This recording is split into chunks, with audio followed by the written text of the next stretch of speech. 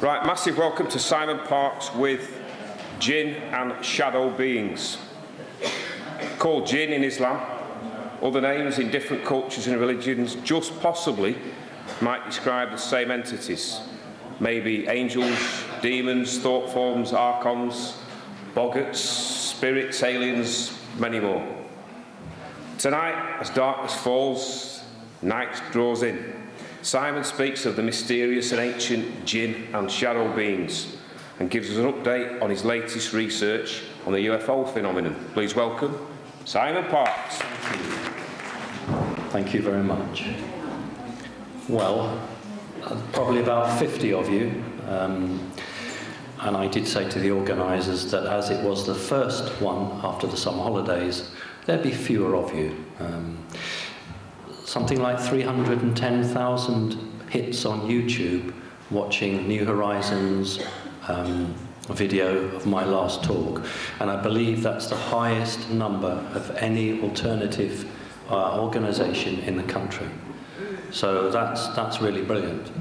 However, yeah, okay, that's that bit over with. I'm going to talk about shadow beings and jinn simply because A, they're not really discussed.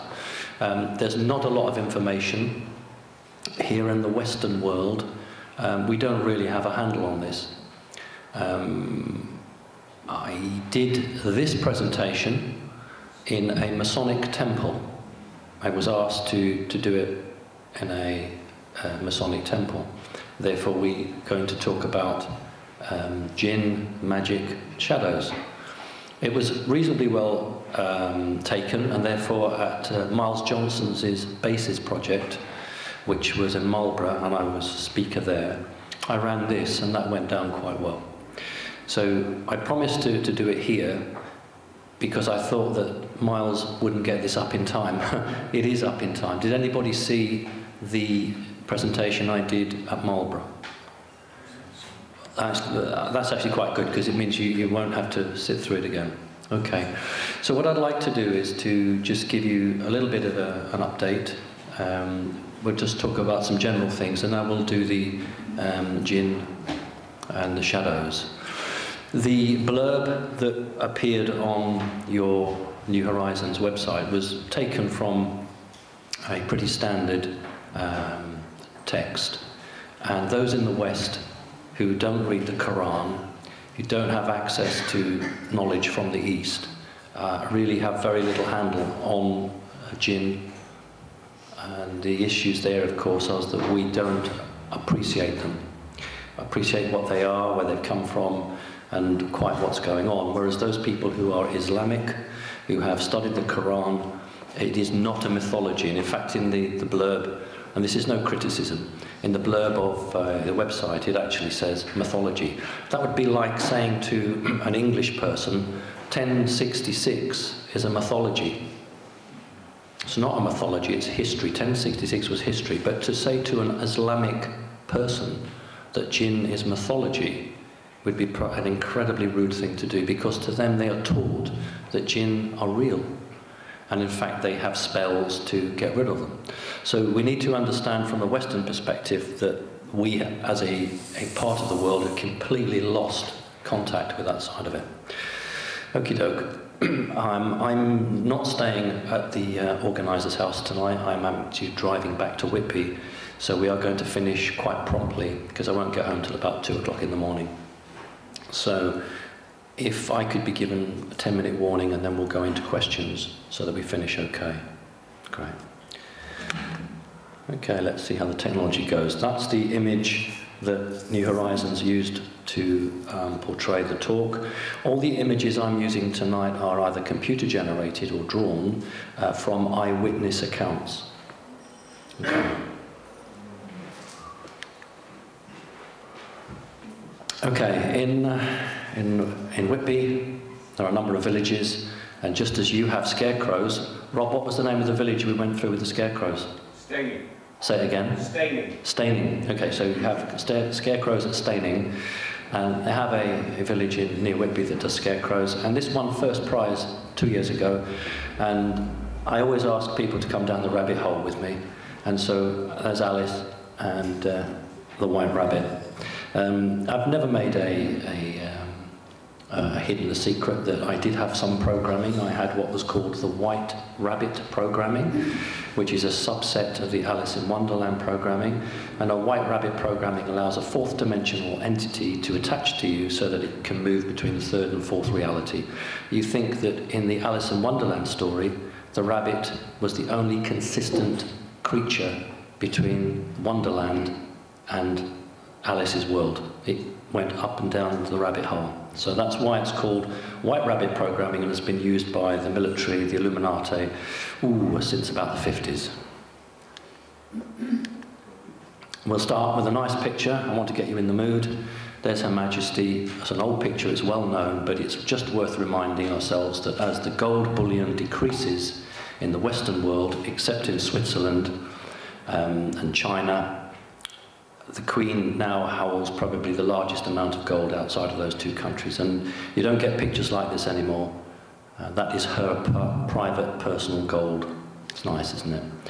Okay, we live in a world where we are being continually constrained, and walking near a play park in Whitby, I saw a sign, not this one, but it said no ball games, no skateboarding, no frisbee. And I turned to the person with me and said, no fun, no joy. We live in a world where we are being constrained in such a way as we're not necessarily realizing it. I saw a taxi, and not just on a sticker, but painted on the car, it said, no smoking, no eating, no drinking. And I thought to myself, doesn't say anything about vomiting. Okay. And I spoke to a taxi driver, and he said, oh, yes, there is. No smoking, no eating, and it's a £60 soiling fee will be charged. So, no, you can't vomit either. Okay, I want to talk about controlling. The Americans are now on the verge of rolling out IntelliStreets. That's short for Intelligent Streets. In New York, to replace the entire street lighting columns, something like 230 to 250,000 street lights are going to be replaced. Not with these. These are very sort of Victorian-looking things. They'll be very modern. But IntelliStreets are street lamps that have a microphone, can listen to your conversations as you walk past them, a camera to film you, a loudspeaker to talk to you. It will also give you digital instructions. The way they're selling them to government is by saying, look, you know what, when the sun rises on one side of the street, these streets lights will turn off automatically that half of the road that's lit. So it's an electrical saving. The reality is, ladies and gentlemen, that you are going to be spied on every time you walk down a road. So it's called IntelliStreets. Being rolled out in America will be, come everywhere. So just be aware of that. Here's a nice way to tell people not to drop their fag butts. That's somebody that hasn't been imprinted with the matrix. Somebody who can say, look, we've got rules, but let's not sort of be Colonel Blimp. Let's not threaten and shout and argue, and let's just do it in a clever way. You put the radio on, you put the television on, and it's fear, worry, concern. It doesn't matter whether it's the Archers on Radio 4, whether it's EastEnders, whether it's a serious news item. There are key words being dropped in now which are there to engender fear and disquiet. And if I didn't do what I do, I would just turn the news off completely and just would refuse to listen to it, because it's 90% lies. But I have to listen to it because I need to know what they're saying. This was chalked up. I didn't do it. I'm not artistic enough. This was chalked up in Whitby. Try to love all the people. Time to stop the hurt. Be here now. What's happening is that the children are changing. This is a young woman, I guess. The kids of today are very different from the kids of yesterday.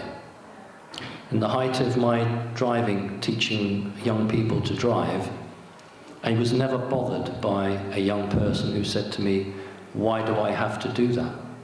Why do you want me to do that?" But to a person of my generation, that's incredibly challenging, and to the system, that's really, really quite worrying. And that's why young people actually are rebelling, not as the days of the flower power, but in a much more spiritual way. And these signs are appearing all over England, not just in Glastonbury where you would expect it, but in some of the most God-forsaken places like underground subways. And this is the hope for the future. It really is. Okay, this is a well-known photograph. It's the International Space Station. It's a posed picture. Every photograph coming from something that NASA is involved in will be posed. But the key why I'm showing you that is that the guy is on a computer screen and he has a screensaver. So this is a publicly released picture. That's on the screensaver. This is what we call soft disclosure.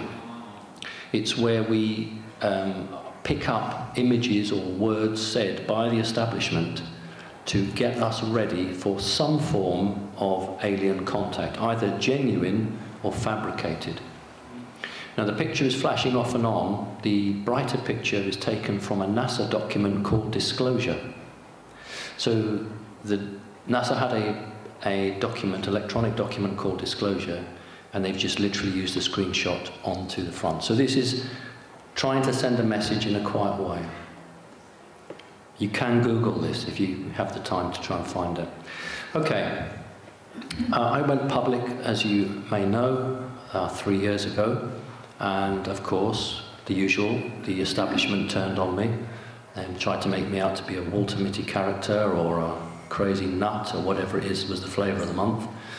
And then, of course, I got invited to the top-secret radar base, and that was a game changer, because when the military invited me for a 3-hour tour of one of the most sensitive facilities, not just in Britain, but in the world, all the media who had been attempting to make a fool of me were absolutely, well, the carpet was pulled from under their feet. And I had a number of people from BBC, ITV, who would telephone me and say, we don't know what's going on, because we had a brief, excuse me, we had a brief to, you know, take the discussions down a certain way, and now we find that the establishment are treating you very seriously. Is there anybody who didn't see the commemorative coin that I was presented with? Have you all seen this? You have? Okay, good. I'm going to pass it round again. What I didn't show was the little pun that CND were doing, which was Star Wars. Because CND knew that this wasn't just a space radar station to detect ballistic missiles. There was the potential for wars with other civilizations. And so they used to demonstrate at the height of the time saying, "Don't Star Wars." Very clever. But most people didn't understand what they were saying. Having been given this leg up by the military, suddenly taken very seriously, I then had the interview with Schofield and Holly Willoughby. And that was the time that they didn't want any pictures of a reptilian shown to the public, but they were quite happy with the mantid. Very interesting. So, you know, still can't talk about reptilians. And the new Pope took his inaugural speech, and he said, "I will baptize any aliens." Now, I was actually in Glastonbury, and at 6:30 in the morning, I got a phone call from the BBC. I was in the bath, saying, "The Pope's just said he'll baptize aliens. Can we have a comment?" That's how it's changed from being tried to make a fool of me. Now, when something like this happens, the establishment come to me for a comment. So that radar base was a big, big game changer. And it really made it very difficult for people who had tried to debunk the whole alien agenda. Okay, I have to choose my words carefully now. I attended the base's conference, and after I'd spoken, an American guy came up and said, could he buy me lunch? And that was quite good. And I was with a few friends.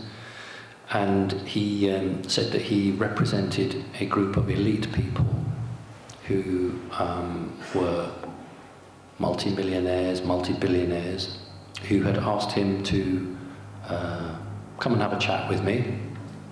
He was not their messenger, because that sounds rather belittling, and I don't mean it that way. I think he was their, their interface, because as he said, they will never meet you.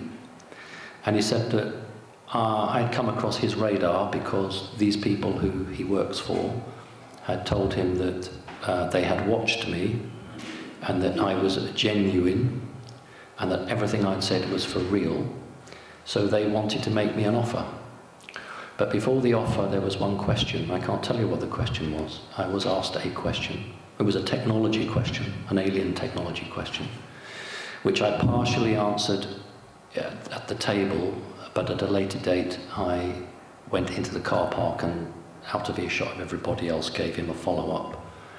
Having answered his question, he said that an offer was that I would have bodyguards, would be provided for me, armoured cars, and that if I wanted an underground bunker for me and my loved ones, these would be provided.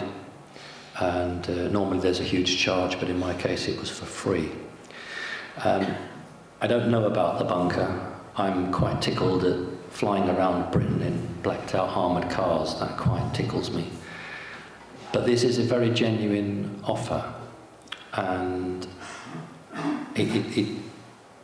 it's just interesting for me because I'm trying to be on a website called Avalon. Bill Ryan, ex of Project Camelot, has a new project called Avalon.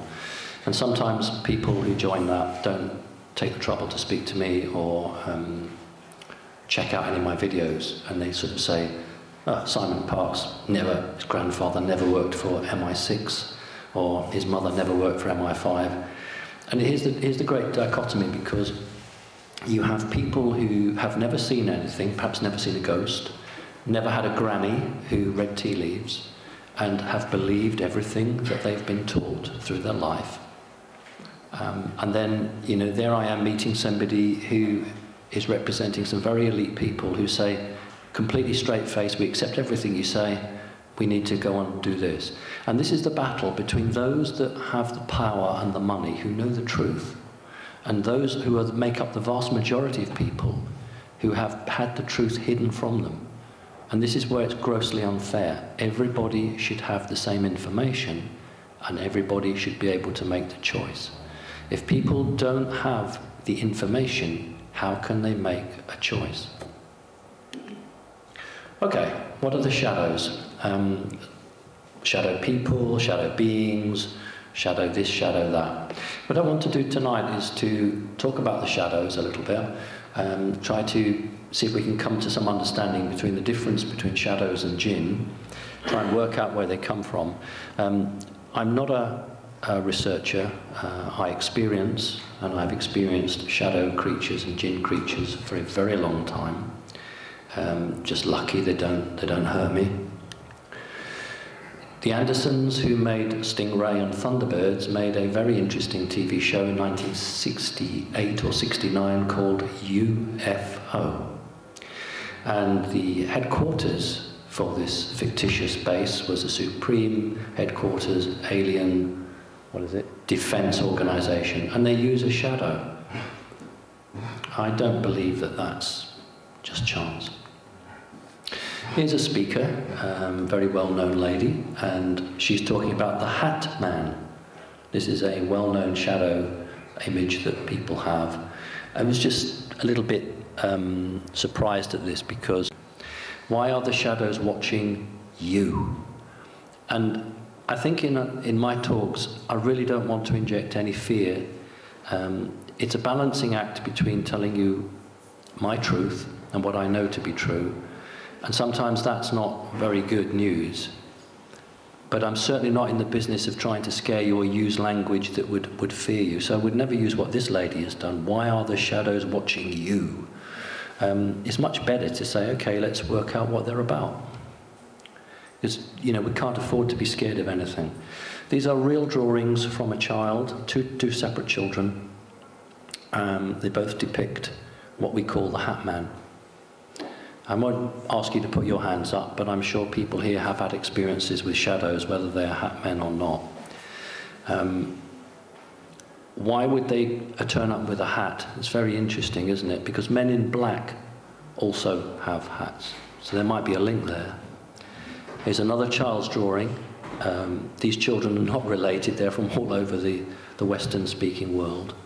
And this young girl is showing a drawing where she's frozen and she can't move. She's absolutely frozen. She's not in a bed. She's actually standing up, but she's locked solid. She can't move. And this creature appears to be a black being with a hat. It's a painting of another one. That actually could be a man in black. So it's becoming very difficult. Another child's drawing where they would be in their bedroom and this creature would just peer around at them. Of course, parents who have no experience will just imagine it's a dream and can't support the child properly. Another drawing, this time the shadow is walking through the wall. What I want you to be aware of is I've put these into the shadow being section and not the JiNN section, because there is no smoke rising off these creatures. It's a very important definition. There's no smoke coming off them. This is a really old one. It goes to about 1900, 1901. It is a photograph, an original photo. That actually is a very interesting, either an alien or a robotic alien, or it could be a JiNN. But it's the black garb looking like a nun. It's one of the first earliest UFO alien photographs ever taken. You see that? That is exactly what a shadow being would look like. You should see through them. They should be a humanoid shape and male shape. Okay.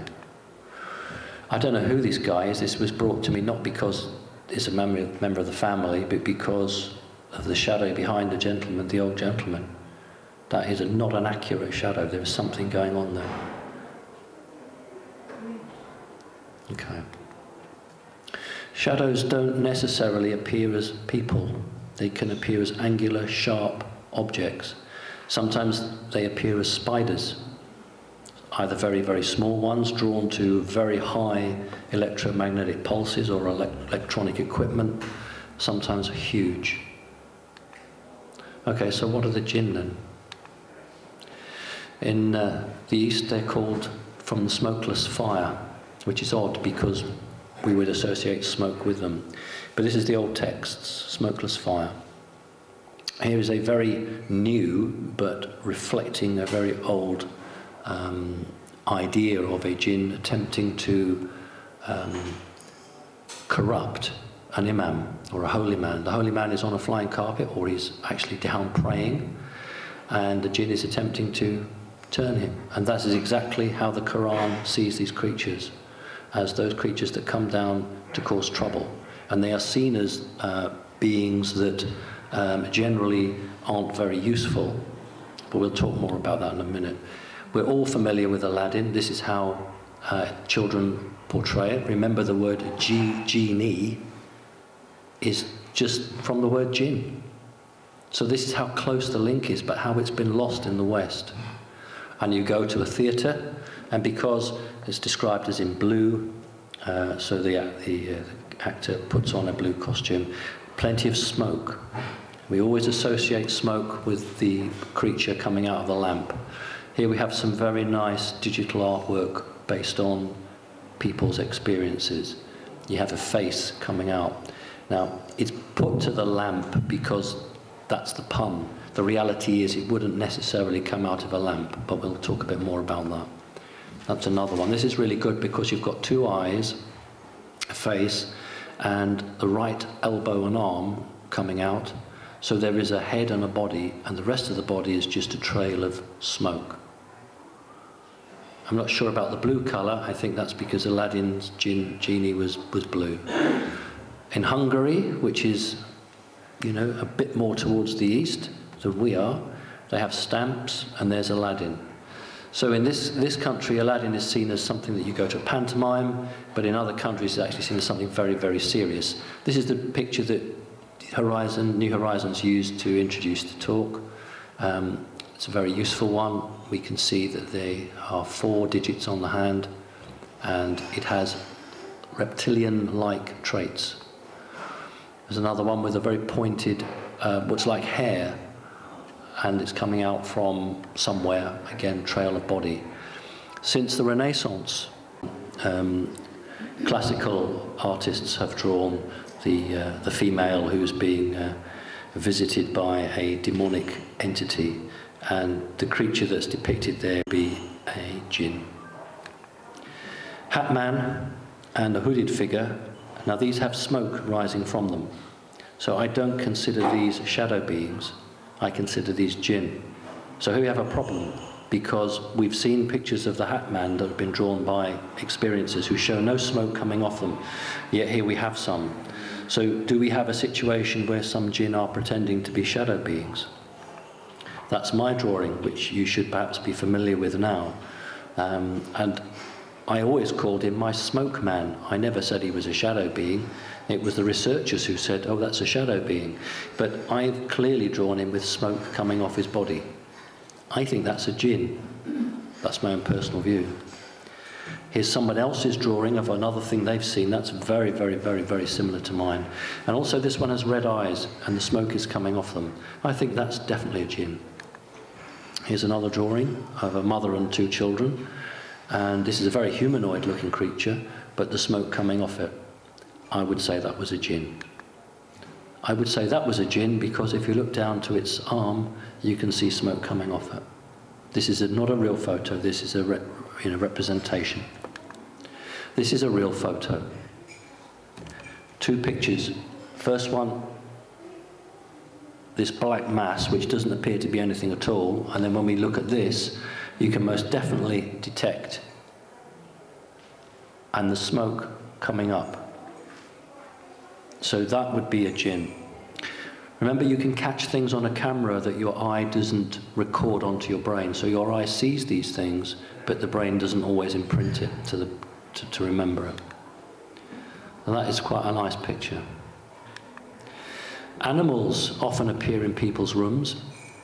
And if it's not an alien actually going into your mind and making you think that there's an animal in your room, and I've had that when I was having an implant put into my hand, and I got very upset with the way the skin was opening out to take the implant.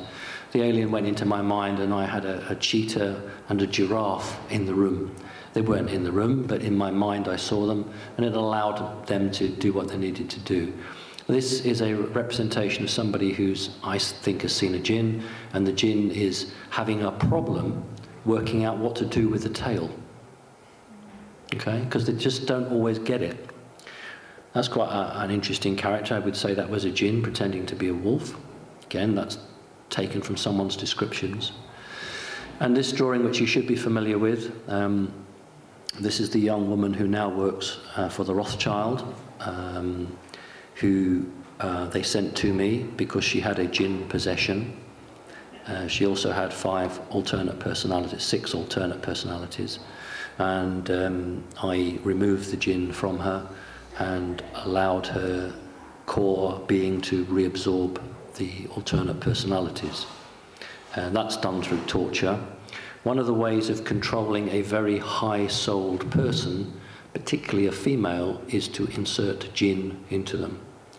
A jinn will not take control of that person, but will dumb them down so they can't be as spiritual, and they will accept things and do things that they wouldn't normally think about. So if you have a family with star children, and the mother is aware of that and is trying to do the best that she can for them, then negative forces will try to infiltrate that family. If the female doesn't have a male in her life, they will set up a situation where she will meet a male. He will be what we would call a dark magician. He will be a satanic magician, and he will conjure forth a jinn, and the jinn will be placed into her, and then his access will be, hopefully, for his point of view, to get to the children. And this goes on all the time. I have people who come from all over the world to have these jinn taken out. and to protect, you know, those that are vulnerable. And I don't charge for it. I should really have charged these people. I didn't know it was the Rothschilds who had sent this person to me. I honestly thought this person had come to me out of her own volition. Had I known then what I know now, I would have charged them £250,000, because they can afford it, and they could then subsidise everybody who can't afford it. And I think it's probably worth talking a little bit how JiNN working with families. When you have a family that's identified to run in a very high elite way, then you will want the children at a very early age, and you will, from their perspective, need to torture those children, because only through torture can you make that child break their mind down into different compartments to place the pain in there. So the biggest exponent of this would have been Dr. Mengele, who became an American citizen, and he was known as either Dr. Green or Dr. Black. And he would quite happily, and I'm using the word deliberately, he would quite happily torture children, but have a puppet show taking place in front of them, and the child would place the pain in a character of the puppet. So we'll just call a puppet George. I hope there's nobody here called George. We'll have a puppet called George. So when that child has reached a point where the pain is too great, then George becomes not just a puppet, but a character within that child's mind. It becomes a set personality. So whenever that person is tortured again, it is George that takes the pain, so that child can then get on with their life. So when you create a butterfly, which is a female who is going to have sex with male Illuminati high-ranking families, you create an altar that that person will go into, not through torture, but through keywords. And that female then will quite happily have sex with a whole range of men, because it's her altar that's doing that, not her. And when a human female is to have sex with a reptilian, a white reptilian, the Illuminati word for such a female is dragonfly. So any human female who is a dragonfly will have sex with a non-human entity. So JiNN, of course, are not aliens in the true sense of the word. JiNN are interdimensional. They live between the third and the fourth dimension. That's why magicians can call them fourth, because they have experience of third and fourth realities and are just always on the edge of our perception and can come forward. So we'll talk more about them in a minute. You can see how this was going down with the Masons, can't you? This is quite good, because if you've just been looking at the drawing that the young woman did for me, here's another rendition from somebody else, and look how the spikes are on that. They're very similar. Look at the spikes. Although this is much smaller, this is probably about, in your money, 30 centimeters long. Look at the tail. I call it a tail. Look how this young woman drew it coming out to point. Look how this person has tried to draw the smoke out. It's not coincidence. Many people see JiNN as cherubs, and I'm sorry, church is not going to like it. That's why there are so many cherubs associated with churches, and gargoyles.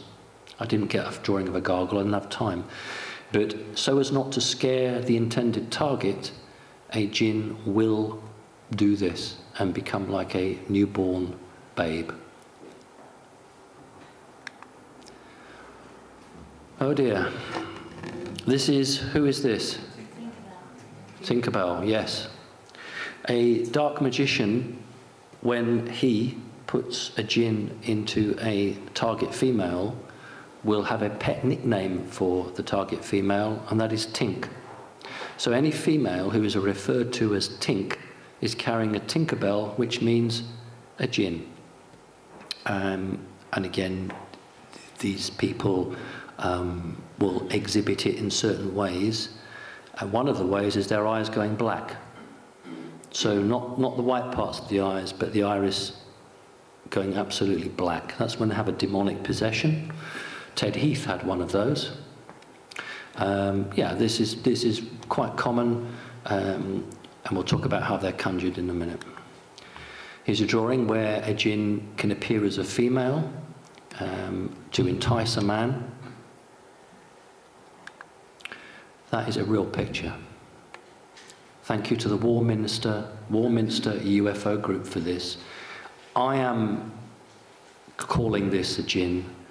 I'm sure they wouldn't probably call that a JiNN. They would call that something else, probably an entity from a spaceship or another dimension.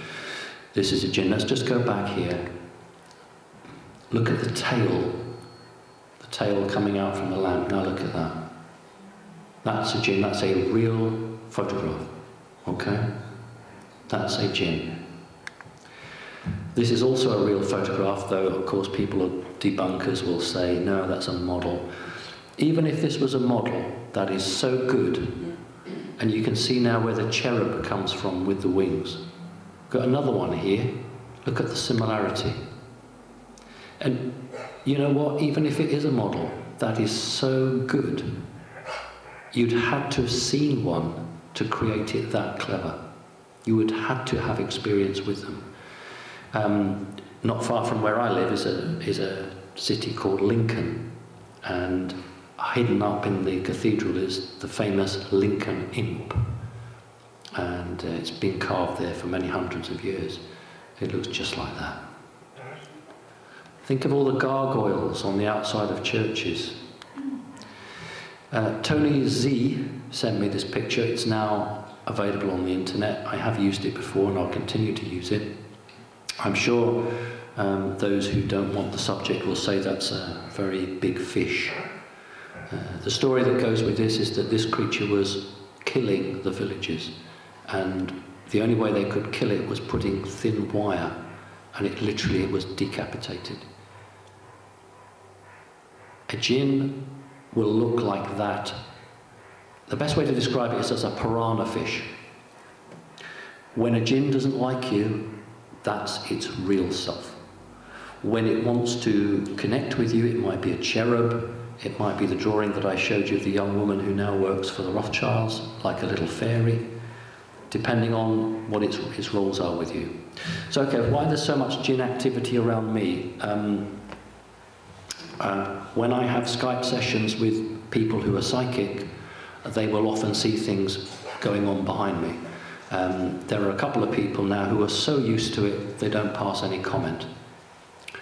And last summer I was at the seafront with a member of the family. It was about 8 o'clock.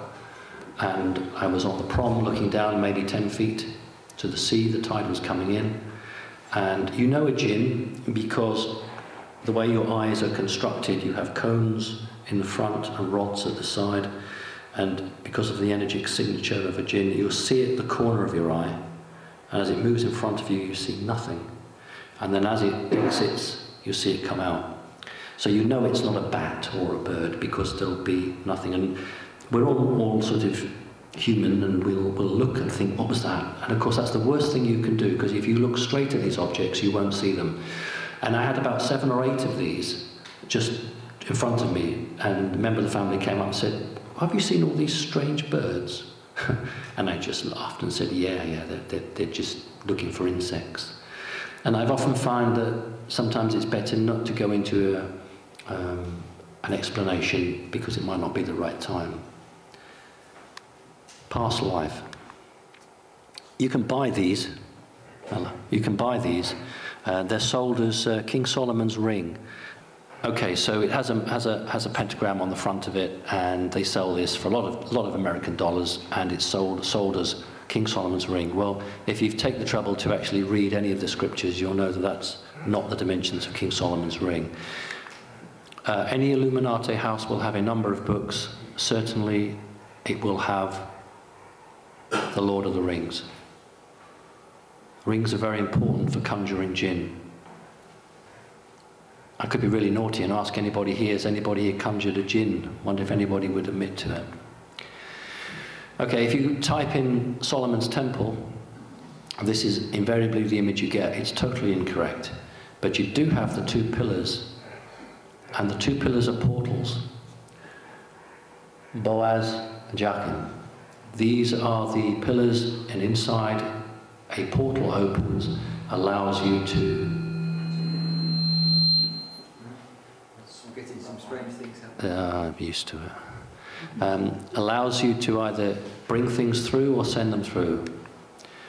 Hobbit. Okay. Audience participation. Who saw the film The Hobbit? A few of you. The two pillars. Do you remember in my other talks where I'd say to you that stuff is hidden in plain sight? Two pillars. Bilbo Baggins is walking through a portal, and on either side of him are two little orbs. This is exactly what they're telling you. Okay? And where does he come through? Into another world. So he stepped through a portal and gone through. Hollywood is absolutely rife with a mixture of disinformation and real information, which they are being deliberately pushed to put out to us. That is much more like the real temple. It's a little bit too high. That's much more like King Solomon's temple. This is the Kabbalah. Kabbalah is from the Western now, it's Jewish, it's the magic. And those of you who do tarot, who does tarot here? Just two? Heck, okay. This should mean something to you. Okay. The vast majority of magicians who command a jinn, and that is the correct terminology, to command a jinn, do so by wearing an iron ring. The iron ring must be solid, it must be hand-forged, it actually must be hand-forged by a man, naked from the top up. It must have no impurities other than what you would expect in iron. And the iron ring is used to entrap the jinn. That's what is taught. You would then use some very, very long magical commands to make this happen. That's actually not quite really what's going on here. If we believe in reincarnation, if we believe that we perhaps have been on this planet before, we have different bloodlines and different souls. The jinn will not serve somebody who doesn't have the right bloodline. And it's really not much to do with the ring. But the jinn who don't like humanity need an excuse to serve a magician. Need an excuse to serve a magician. And so what they say is, I am serving the ring. I am serving the master of the ring. And think about Lord of the Rings, the master of the ring. Because the jinn can't bring themselves to say that we are serving this individual human. So we will serve the ring master or the ring lord, but we want a deal in return. So the jinn will get something in return for it. Huge businesses, if you go on the internet, you can go through eBay, you can get people, you can pay them to get rid of jinn for you. And all of these magicians that I'm aware of will use conjuring and very sacred texts, and they will do a deal with that creature, and in return that creature will obviously want something.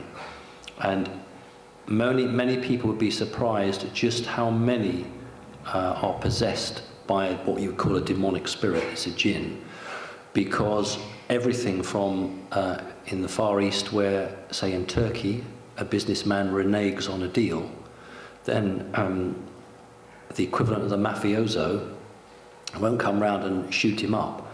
They will actually have a jinn set on him. They will go to a local magician, pay him in some form of money, and he will send a jinn against that individual.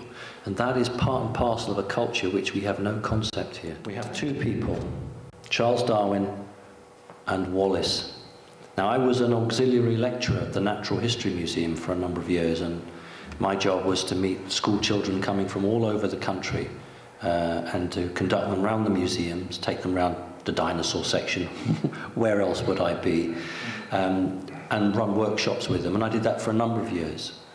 And if you go to the Natural History Museum in London, you will find a bigger than life-size marble statue of Darwin sitting on a chair, very grand, very important. But if you look to the right of him, maybe 2 meters, is a small oil painting. And it says, Alfred Wallace, co-author of The Origin of Species. But how many of you actually, before you became aware, realized that Charles Darwin co-authored the book Origin of Species with Wallace?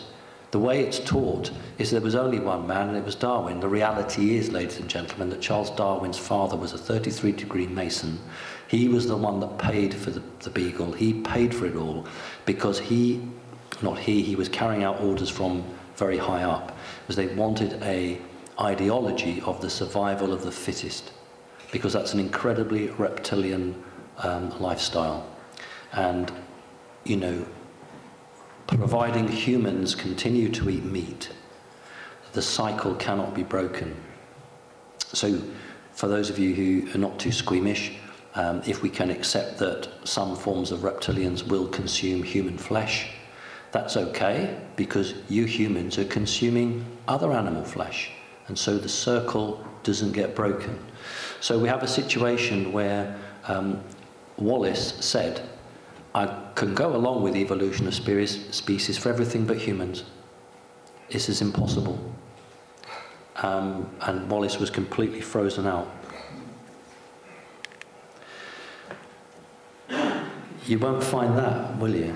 I had to go everywhere to find a female at the top. I had to make a statement. Why is it always men? Why? So we all understand evolution. We're shown a primitive half monkey type creature, and it seems just quite rightly just to work its way up nice and steady till we get to the most highly evolved species, which is obviously a female. And we accept that because we know that if we are imprinted with pictures, that is much more powerful than lots of text.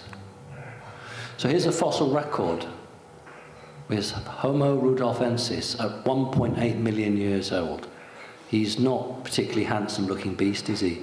This is from the Natural History Museum. This isn't from, you know, some crazy art place. So that's what it looked like 1.8 million years ago. That's another one. Paranthropus, about 2.2 million to 1.8 million years ago. So what in God's name happened at 1.9 million years ago? If you put this gentleman in a suit and a hat, he could go in to somewhere and buy a coffee and could get away with it. It is not possible for a creature to evolve from something very primitive to something much more advanced without outside intervention. Okay. I'm not trying to take anything away from humankind. My own view is that humans were here a long time ago in a very evolved form and were tricked and were, for want of a better word, dumbed down. In other words, the 12+ strands of DNA were reduced to make human creatures incapable of evolving spiritually, forget who they were, where they came from, what they were capable of, and were just there to do the bidding of somebody else. Now, of course, things are very different. Humans are energetically creating or reconnecting their DNA strands. People are questioning, people are aware, people are not taking the BS anymore. We know when we're being lied to and we don't like it. The problem is that we are not the establishment, we are individuals. And most of us don't believe in violence. Whereas the establishment does believe in violence and has what appears to be all the strings, all the cards. And I'm often asked, you know, how do we get out of this mess? We went from a Stone Age culture of what's called pebble tools, and literally overnight to, when I say overnight, we're talking 100,000 years, to what's called the hand axe culture. It may not look much to you, ladies and gentlemen, but this was an incredible evolutionary jump to go from a roughly hewn pebble to a beautiful created stone, what we call a hand axe. The brain will have had to have been changed dramatically. That doesn't occur naturally. If you think about a wolf a natural wolf now is exactly as it was 12,000 years ago. That hasn't evolved to change. But if you take a dog like a German Shepherd and look back 100 years after humans have been breeding it towards a set pattern, look how that dog's changed. Those of you who have dogs, look how they have changed from what they really were in a very, very short period of time. That is with external intervention. And that is exactly what's occurred to the human race. External intervention. So in other words, we think, oh, I'm really superior, we're really clever, we're not like the monkeys. Yeah, but are you as clever as when you were in Lemuria or where you were in Atlantis? You've got a rough deal. Those of you who do tarot, we talked about tarot.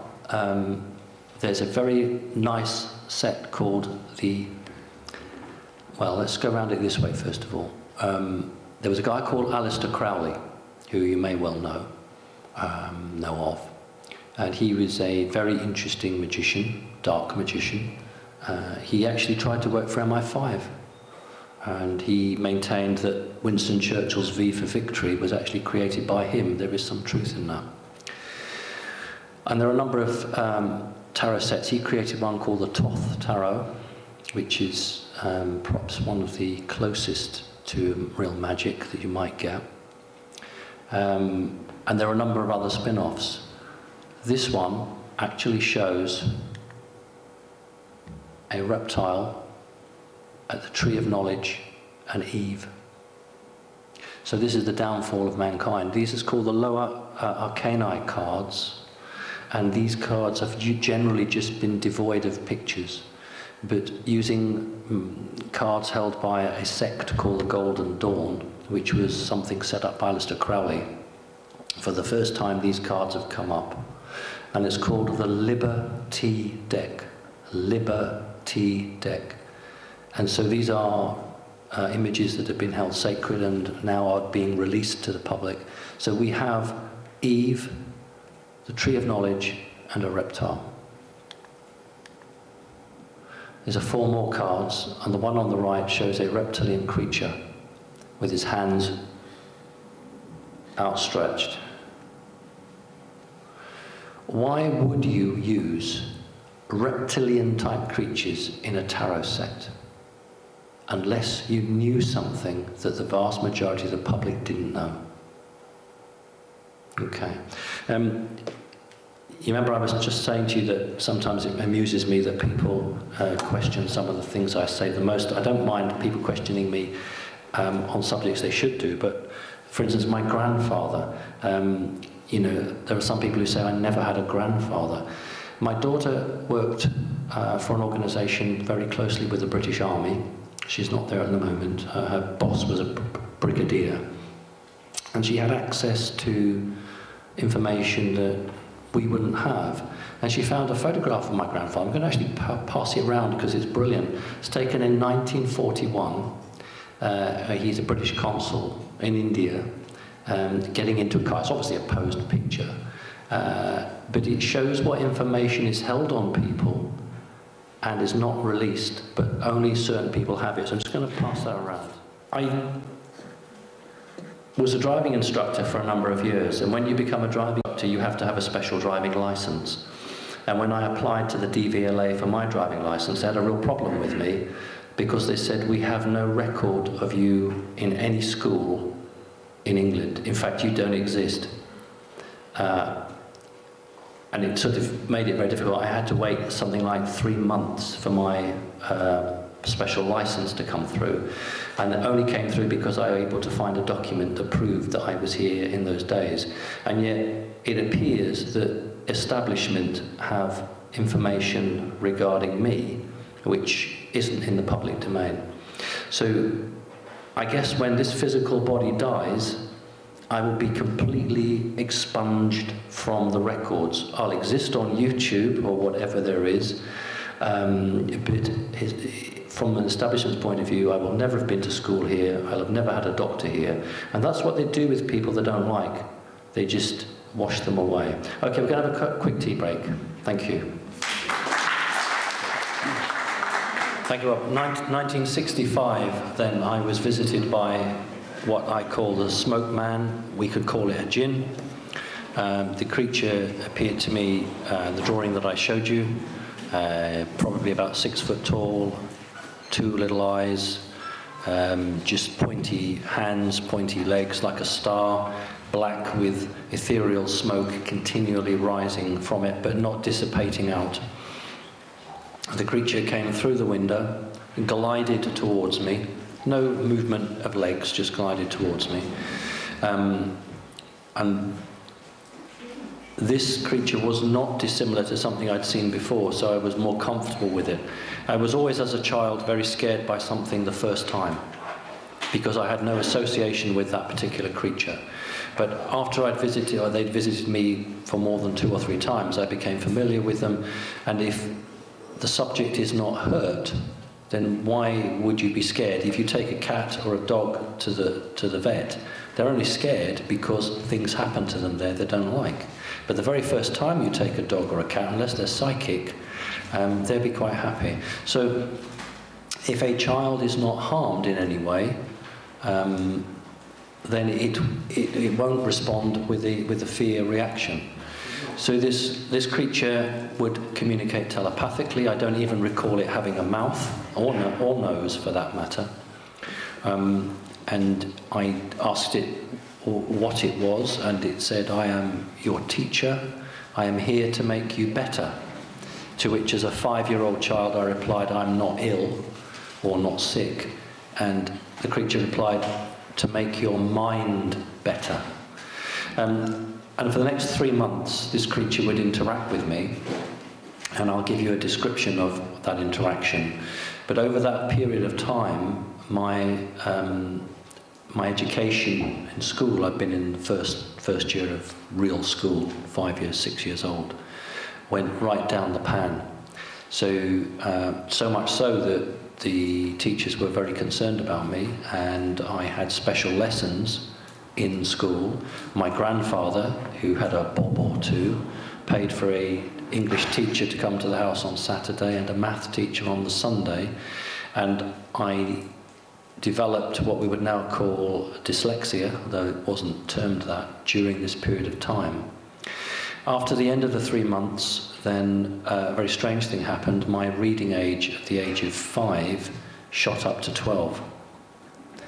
Although my spelling has never been good, and my handwriting has always been pretty awful. But this is the period that I would have what we would call dyslexia.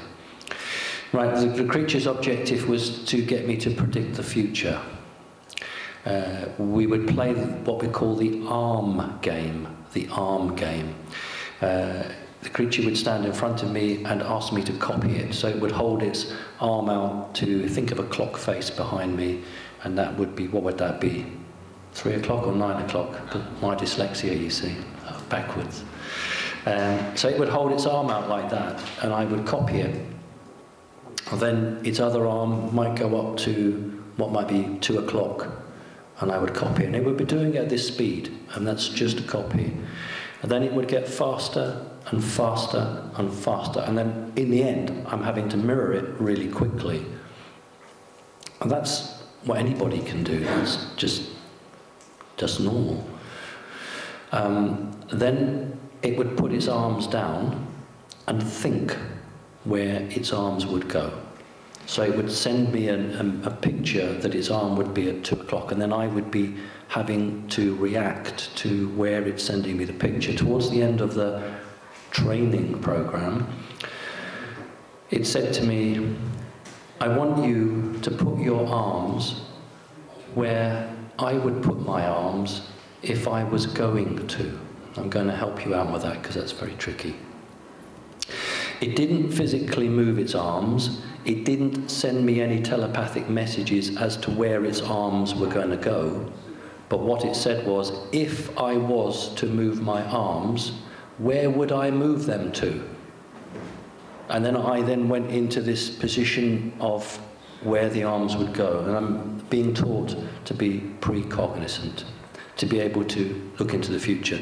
So my established education went right down because what was being developed was another part of me, which is absolutely a million miles away from what's stuffed down people's throats in the education world. At the end of the interaction period, then something had changed, but it didn't affect me in school in that sense of the word, although the dyslexia has always been with me from that point, and it's never going to go away. And that was a sort of the time frame where I would be in bed and I would look at the lamp or the light hanging from a single flex, and the French windows would be open and there would be a gentle breeze blowing through and the lamp would be spinning clockwise, and I would lie in bed and think, well, I don't want it going clockwise, I want to make it go anti-clockwise. So this is not the sort of standard behaviour. So we'd sort of sit there, and sometimes I was successful, sometimes I wasn't. But I would attempt to make it turn the other way. Now this is totally different from a satanic magician who will hold his hands up like this, and the audience will see stars on the end of each of his fingers, because that isn't really happening, it's gone into your mind. One real example would be in a hall in December, when the subject of the attack and two friends were in a hall, and this is December, and this magician and a butterfly appeared and flew around the hall. And one guy who was much more psychically aware, much more spiritual, realized that he just didn't know why consciously, but he had to get this thing and not let anyone else touch it. And he quickly went and got it in his hand and took it outside, and the magician was absolutely furious that the intended target hadn't done that. There was no butterfly in that room, but in the minds of the people, they saw a butterfly. And here in the Western world, it's almost inconceivable that another human, another person, can enter not just one mind, but a group mind, and make them all think they see the same thing. When I was at the Amash, when I was part of the Amash group, and I left that because I was being attacked left, right and centre, not because I was being attacked, but because the damage it was doing to people who were my very good friends and who were being turned against me off and on like a switch.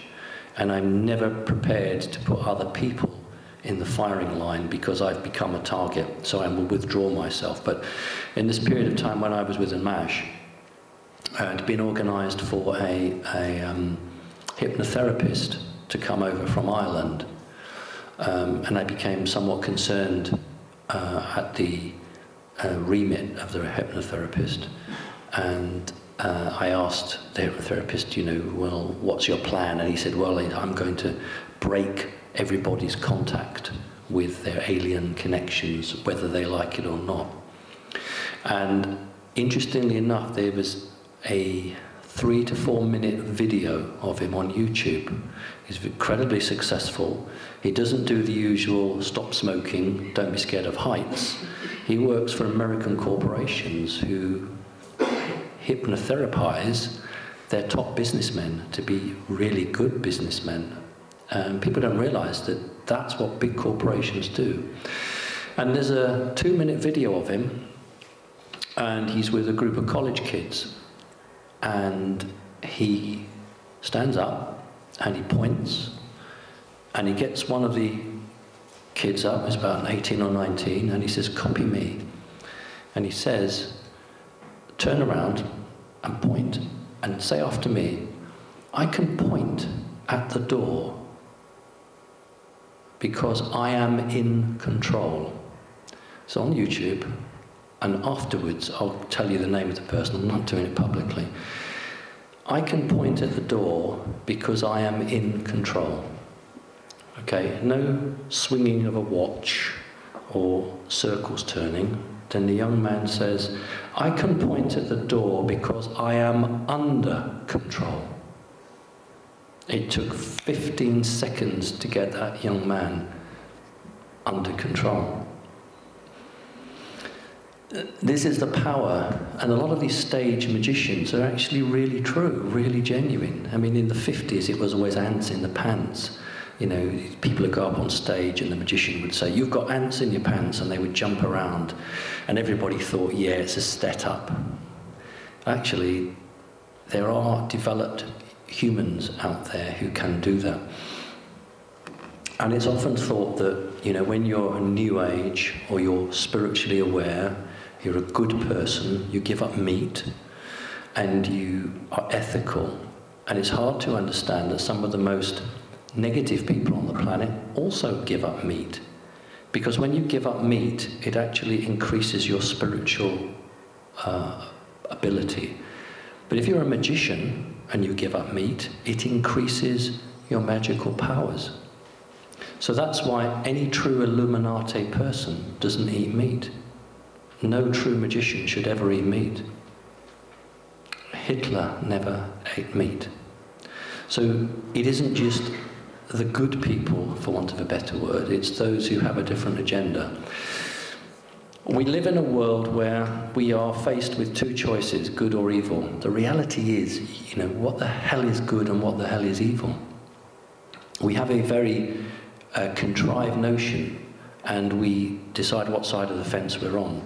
The reality is, and it is a real reality, that unless we engage with those that have a different view to us, we cannot actually change the balance.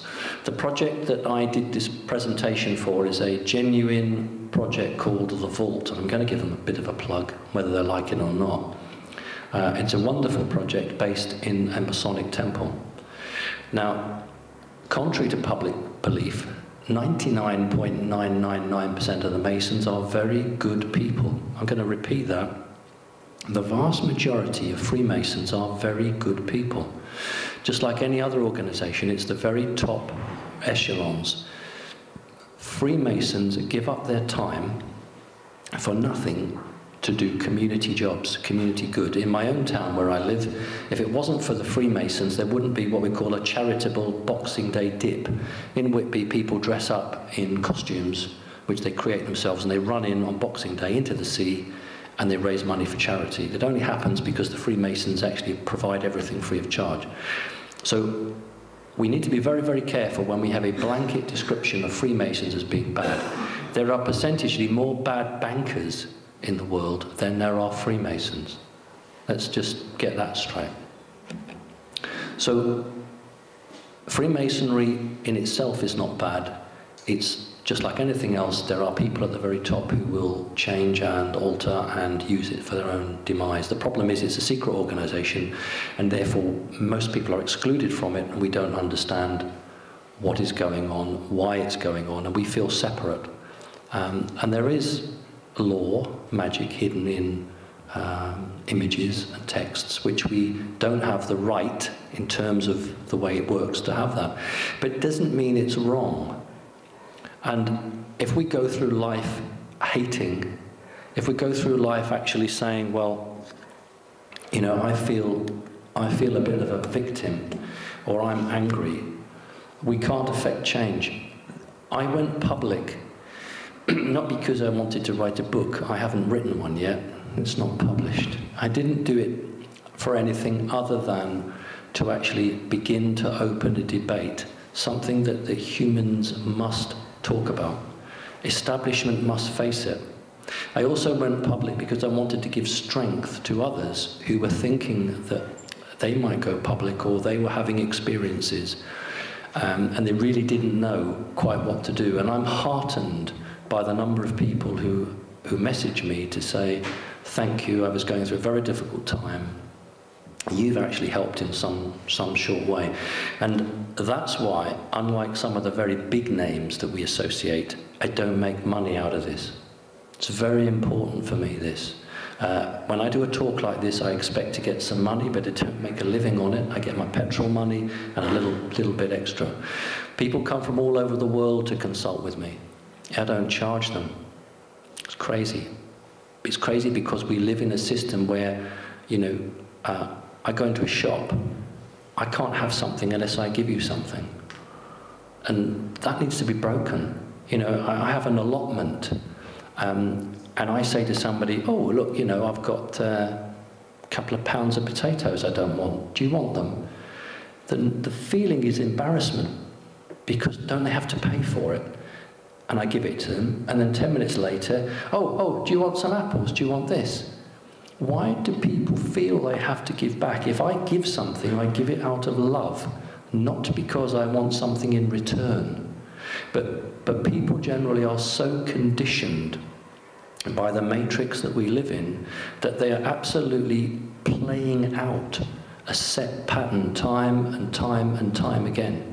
And we have to break that pattern. And this young woman who's chalked on one of the promenade walls in Whitby has not just broken out, she's doing what I'm doing. She's writing a message. She's trying to get something across to people. Those of you who have had hard times with entities of any sort know that if you can project love, the creature will just disappear, because there's nothing for it to feed on. In ancient Rome, people slaughtered each other in the arena.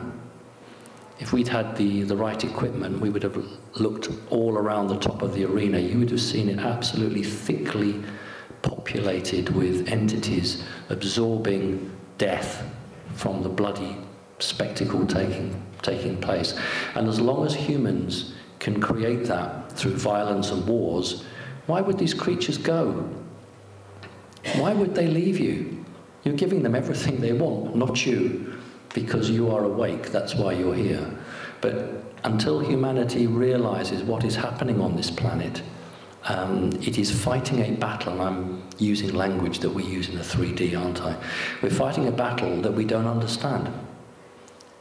Come back to what I said earlier, people say to me, what should we do? And they want to take up arms, they want to demonstrate, they want to do this. No, you need to go inside yourself, and you need to change.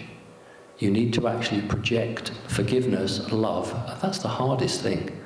It's very hard. But if you stop those elements that you were programmed to produce, the system will begin to fall down. I know we think we need to take up a gun. I'll tell you, I spoke to a major of the American military who said that the object to take away high-powered rifles from the citizens of America was based on this premise. When the American people discover the lies that they have been given, they will rise up against us. And he said, imagine you have a gun that we allow you to have in America, and you want to shoot me, you have to come to the window to shoot me. But we have, the military, we have high-powered rifles. We just shoot through the walls and kill you. That's why the Americans wanted the high-powered rifles removed, so that it was an unfair battle. And if we think back to Sandy Hook, and if we think back to times where bulletproof doors were smashed through with lots and lots of bullets with a high-powered rifle, oh, let's ban high-powered rifles. I'm afraid that things happen in our world that are orchestrated, planned and organized 10, 15, 20 years in advance. And many of them haven't come to fruition. The British are working on a new drone called Tyrannus, which is named after a Gaelic god. The Americans have a spy drone called Sentinel. And it was a Sentinel drone that was supposedly shot down by the Iranians some 3 years ago. But the reality was that it wasn't shot down. The Sentinel drone contained some very, very, very advanced micro-circuitry. That craft, which looks just like the Roswell spacecraft, actually, if you go on eBay and type in Roswell UFO, you will see for $15 or $20 or whatever it is, a company called Testers, and that's a very good representation of the Roswell spacecraft. Both the British latest drone and the Americans' latest drone are spitting images of that craft. Well, that craft was force landed down in Iran to balance up the technology. Now the Iranians now have microcircuitry, and they're only 5 years behind the Americans. So the Americans have lost a big technological leap. So what's happening on the planet? Technologically, things are being balanced. And if you saw my interview with Kerry Cassidy at Avebury Stone Circle, I talked about the situation in Ukraine And I just tried to point out that President Putin isn't quite the bad guy that the establishment is trying to paint him as. But on an energetic level, it's being changed. More and more people they're not rebelling. What they're saying is, I don't want this world anymore. And think about the word mindfulness. How many community centres now are springing up teaching mindfulness? Because, you know, if you're a businessman or businesswoman, it's okay to say, oh, my life is so stressed, I want something different, I'll go and do this mindfulness Buddhist training. Because that's the first stage. They can do that. They can't say, I want to completely change my lifestyle, I want to meditate, etc., etc. That comes later. But 10 years ago, you wouldn't have had this move. And this is incredibly terrifying for the establishment. It is losing control of its community. And that is why they have a plan to attempt to take back that control. That could be either through an Ebola virus, which then requires everybody to be inoculated against. It might be advanced electromagnetic pulses. It might be something else. But I want you all, as we draw to a close now, to be on your guard, to be aware that as they run out of time, so they become more desperate. And as they become more desperate, they become more obvious. But please don't be fearful. Do not be scared. Trust in yourselves. Believe in yourselves. Anybody who's alive now, in these years, you're here for a reason. It's a very, very hard time, but a very, very wonderful time. And if you're here now to experience what is happening, you are actually the trailblazers for the future. There's no question of that. This is a very special time that we're in. So we need to, I think, not turn our back on our world because we need money, we need to do a job, we have to exist, we have to be accepted, but don't compromise who you truly are. Don't lose the values. Humans are fantastic. You have so much going for you. You have the ability to be something quite unique. It's because of that that there's so much outside interest in you. The energies that you give off, the ability to create from nothing. And of course, you don't realize just how special you are. But that's deliberate. Because if you all knew how special you were, you wouldn't put up with the crap that goes around you. So what I want to do is to draw it to a close. I'm happy to take any questions. And then I guess we can just go. Okay. Are there any questions? Lady there. Yeah? I'm not going to know your name. Who's putting a hand up? Ah, right, guy, yeah. I thought you were very tall. We're trying to figure out how to wiggle that. Have you heard or do you have any opinion of a race of ETs called the Velon? I didn't use that during my talk on the JiNN. I'm quite happy to go along with the term Velon. They are a master race who are expert at subverting, lying and tricking. They manipulate other races. They're energetic. They use their intellect to obtain what they want. So they're parasites. Yes, I absolutely agree that they exist. And these are the creatures that need to be starved of energy. Because, you know what? They'll just move on somewhere else. As a 5-year-old, did you actually communicate with your parents as to what was going on? Well, my father left the family before I was 1 year old. And my mother never remarried, never had another boyfriend. She said to me her job was just to bring me up. I communicated to her the spaceships I'd seen and the creatures I'd seen, and she would always say to me, draw them, then I will show them to the people I work with. That's what she would do.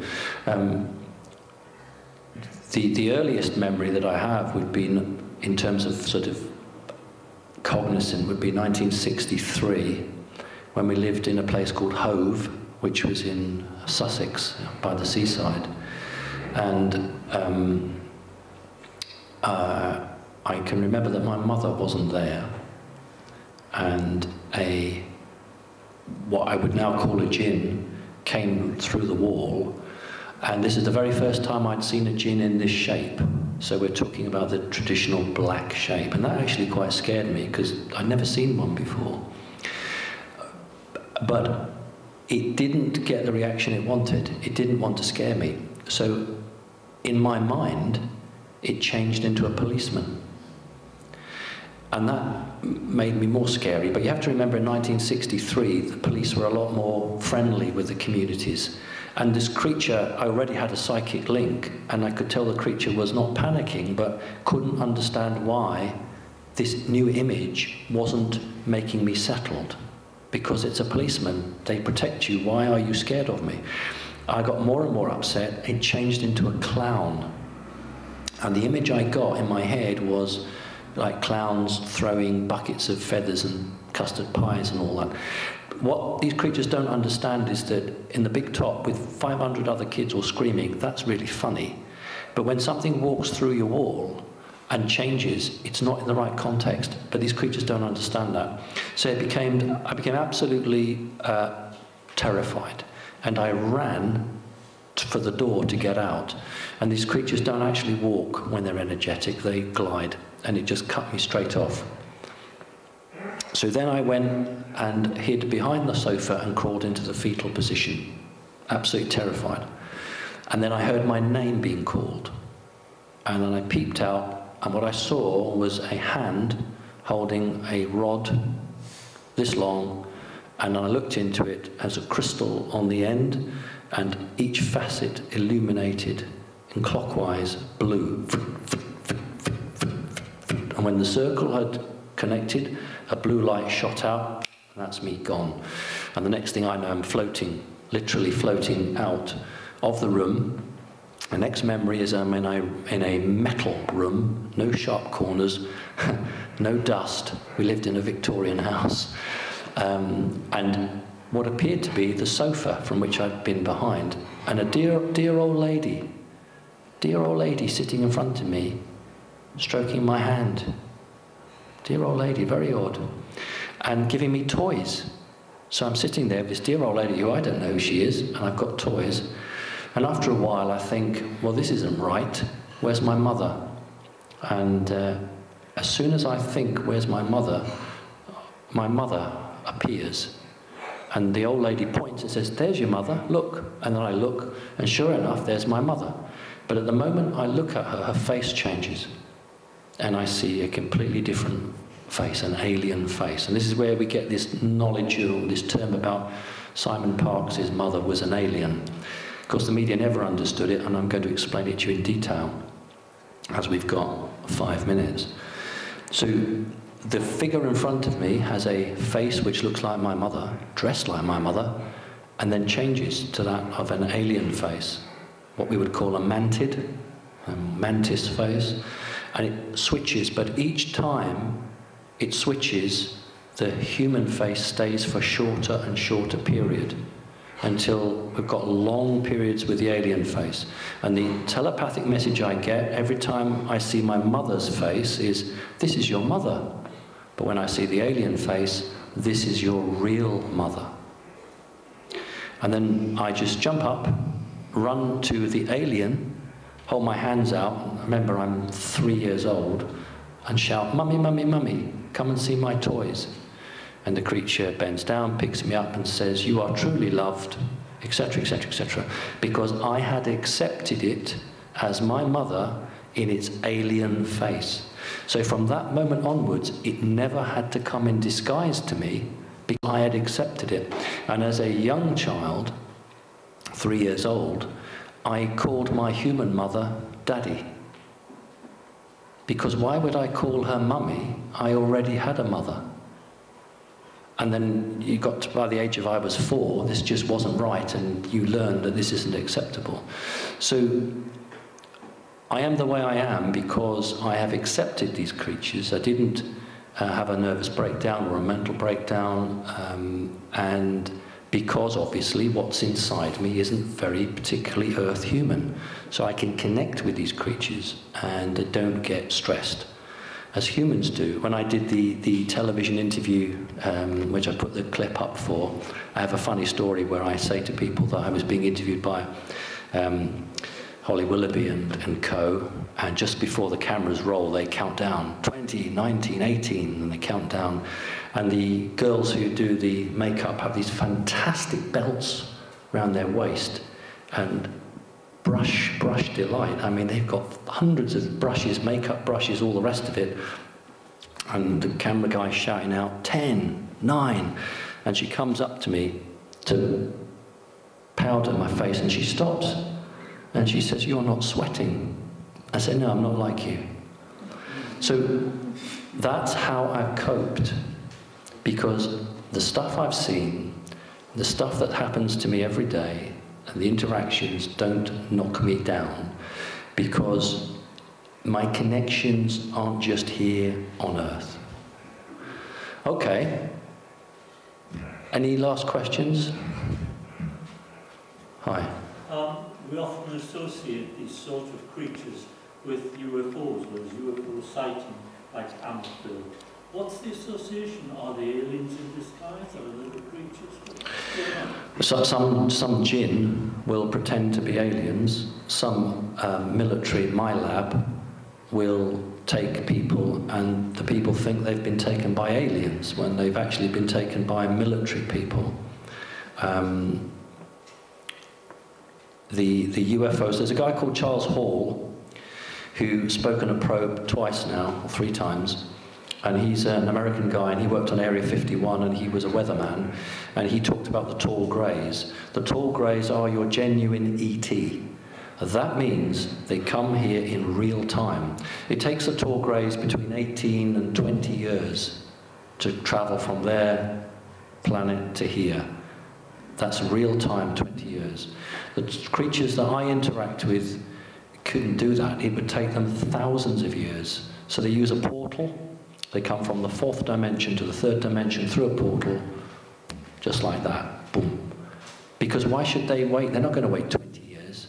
It's just not for them. So they are extra-dimensional entities.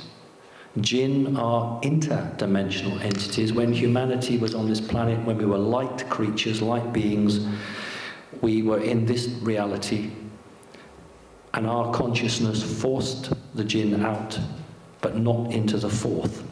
So the consciousness of the JiNN was trapped between the 3rd and the 4th dimension. That's why they hate humanity, because this was their planet, in their view. The Earth has accepted humans. The Earth has a covenant with you. That's why you're not all dead and not thrown off the planet, because it loves you. That's why it's important to love the Earth. So JiNN don't like it. So when a magician calls them from the interdimension to this reality, then the JiNN are quite happy to have a go at somebody, because they have this harbored bad will and bad feeling. I hope that helps. Hi. What we think of as satanic evil, Yep. is that, are you saying that's the result of JiNN possession? No, I'm saying that the satanic is a cult, it's a rule, it's a culture, it's a ceremony, it's a ritual. If you join a satanic grouping, you are joining a subgroup within a magical circle. When the Illuminati approached me to join the Rosicrucians, that I was offered a place within the Illuminati within a magical line, which I obviously turned down. But within magical lines of the Illuminati are satanic groupings. So Jimmy Savile was a Satanist. We know Jimmy Savile was a Satanist because when he was torturing children, he chanted in Latin. But that really doesn't come out in the news, does it? So no, anybody who has the magic ability can call forth a JiNN. There's no problem in that. It's what do you intend to do with it? When you call a JiNN forward, why are you calling it? Are you calling it to have a chat, or do you want it to do something for you? So being a being someone from the satanic part of you is a club where you have signed away your individual rights to serve something else. Okay. One more. Okay. young man. Hi. JiNN will enter your body through your left shoulder. If you have had a tapping, or a tapping on some part of your body, that is a JiNN attempting to gain entry to you. Yes, quite simply, you just refuse to have it. Sounds easy, doesn't it? You might be battling this mentally for 20 minutes or an hour. It's been sent against you. If you feel you have a demonic possession, Facebook me. Do it. Send me a message, and I will assist you and help you. Hi. I'm going to put a spell on David Cameron. I'm going to climb into his brain and torment him. I think probably there would. I probably think there's no room for you because everyone else has done it. You talked about fracking. Fracking is evil. It's designed to destroy the energetic signature of England. England is a magical country. It has some tremendous links with Mother Earth. And under the ground are watercourses which, just like your veins in your body, carry your blood around your body. So the earth uses water, pure water, to carry indented signatures from one node of Britain to another part and throughout the world. So their plan is to put crap into the waterways to block up the arteries and therefore to break the contact between the people of Earth and England and the planet. France has banned fracking. Germany has banned fracking. The companies who want to frack in Britain are French. So they're quite happy to destroy our country, but not theirs. Why would any government allow this to happen? Because there's an agenda which is not in the newspapers. Ladies and gentlemen, it is now 9:59. Thank you ever so much. Thank you.